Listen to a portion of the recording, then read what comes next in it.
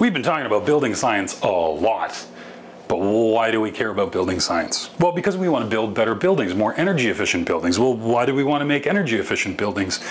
Well, that's all carbon's fault. Okay, but what do we mean when we say carbon?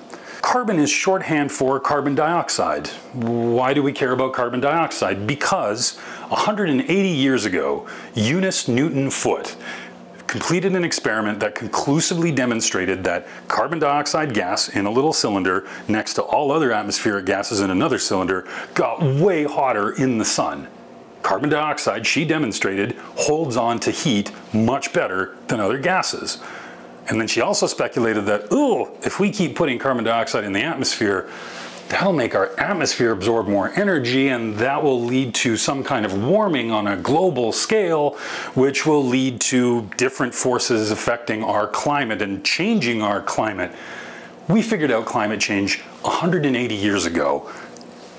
It's been verified umpteen thousands of times.